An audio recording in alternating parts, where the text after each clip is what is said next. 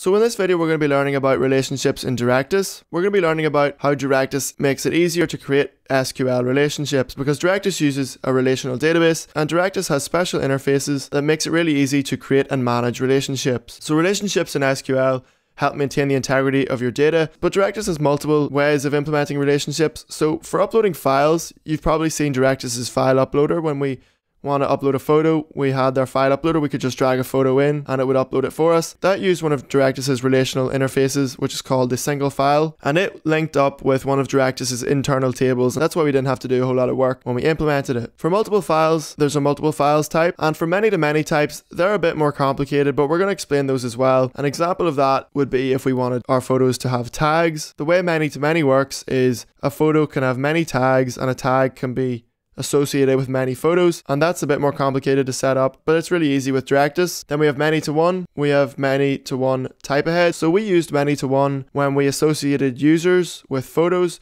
So we had this drop down box that we could use to click on a particular user. The many-to-one type ahead is the same sort of thing, except instead of a drop down box, it's a text box that auto completes with the name of the user. So obviously if you had a lot of users, you wouldn't want a drop down box, so it's probably better to have this many-to-one type ahead, because then you just have a text box, you can type in the user that you want. Then we have one-to-many, which is just the opposite of many-to-one. So here I have my photos table and my users table. So I have my photos table and my users table, and I'm going to create a new table called tags, because I want every photo to have tags associated with it. So I'm going to turn off status because we don't need it for this table, and I'm going to call this table tags. So the tags table is going to have obviously a tag name, and we're just going to leave it as a varchar, and we're going to say its maximum length is 100. So if we save that, and in our tags table I'm going to start adding some tags, one for HTML, one for PHP, and I'll add one more for Python. So now we have 3 tags, and we want our photos to be associated with one or more of these tags. So I'm going to go back to the admin settings. I'm going to create a new table.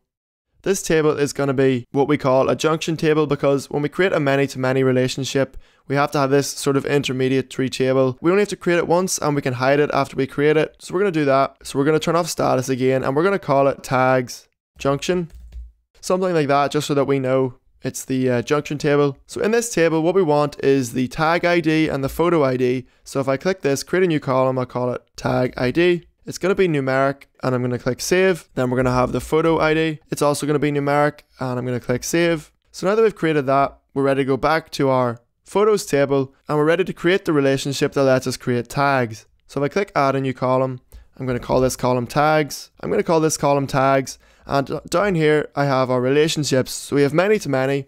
We already looked at the single file relationship. That's what we used for uploading files. And we already looked at many-to-one. That's the one we used for associating users with a photo, because many users can upload a single photo, but a single photo is only uploaded by one person. So we use the many-to-one type for that. Many-to-one type ahead is just the same thing, except instead of the interface displaying a drop down, we have a text box that we can type into. So what I'm going to do is I'm going to click on many-to-many, and I'm going to scroll down. So this looks a bit complicated, but it's really easy.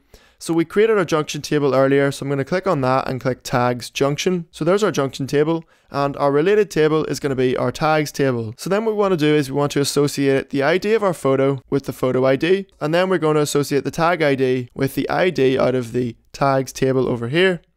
Click save, and for visible columns we have to put in the column that we want to display the tag. So that's going to be tag underscore name. That's what we called it in the tags table. And then down here for visible column template, we just want to paste in tag name surrounded by these curly brackets. That's just how we display the tag name in Directus's templating interface. Scroll down a bit more. We're going to disable duplicates because we don't want one photo having the same tag over and over again. Click save, and if we click on photos, so now we're going to add a photo and some tags. So we're going to click on new item, and we're going to add a new photo, and we're going to drag this photo in.